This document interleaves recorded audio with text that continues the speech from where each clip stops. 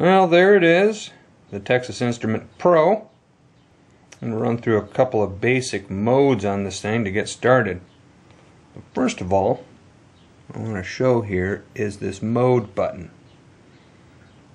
When we hit that, that'll bring us to the mode screen. You can see where it's flashing, then that is what we can select. I don't think I've ever not had it in that. Always usually kept it with normal. That's what we all kind of think of in regular numbers. But if you want to express those things exponentially, you can do it scientific and engineering. This one here, if we select float, that carries that decimal way too far out. So I usually go about 4. That'll get you through most everything.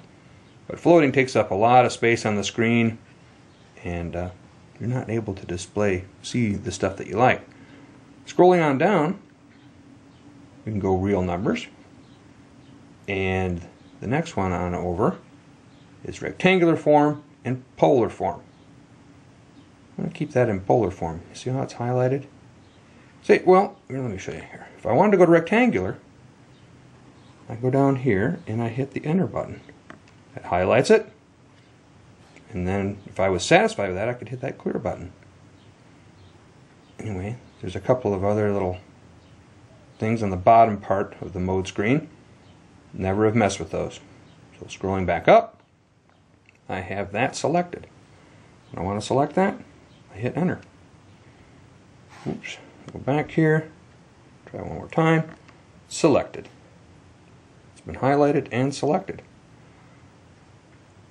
Anyway, I'm going to go over here to my polar form, select that, and then back out of it. So I've got everything set. Oop, clear.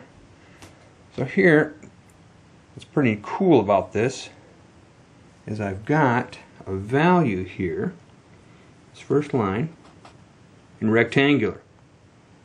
And typically you'd have to go to rectangular, and it's a bit of a pain in the butt to convert some of this stuff.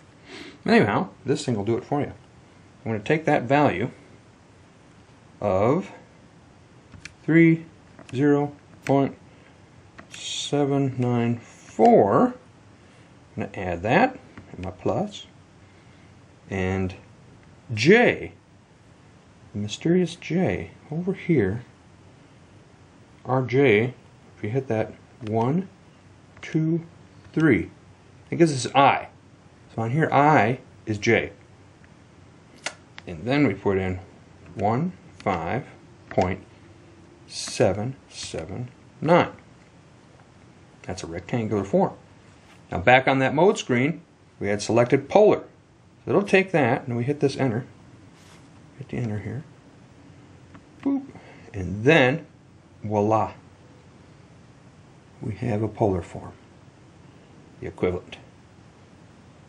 Anyway, next, I'm going to clear that out. Now it doesn't really clear stuff out. It's still there. If I could scroll back up, it's still there. It stores it. But it just clears, wipes the screen clean. You know, it's kind of a, never gets rid of it, but go down to the bottom here. I'll just clean the screen up.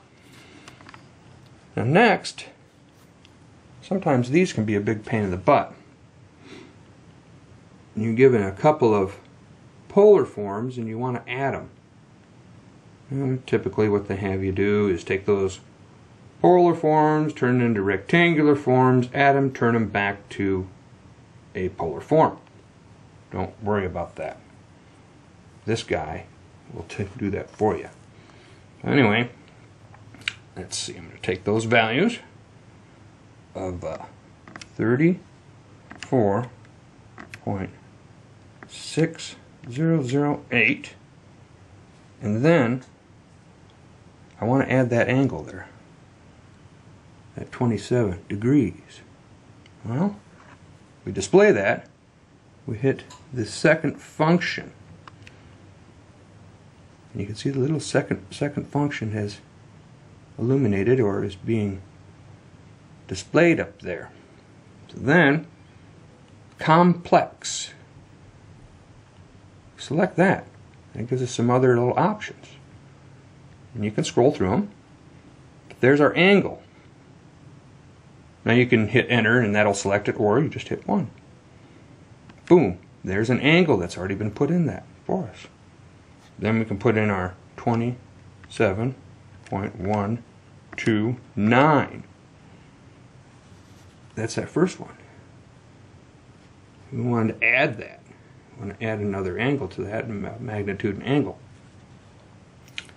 So, add it, plus, and I'm going to put in here 12, it's my magnitude, and then again, my function, second function key, boom, illuminated, complex, brings up that screen, select 1, there's our little angle.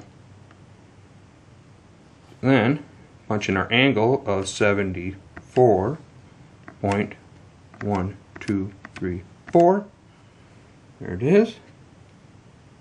Hit the enter button, and there it has added them. Just like that. Added those. There it is. Anyway, those are a couple of basic functions.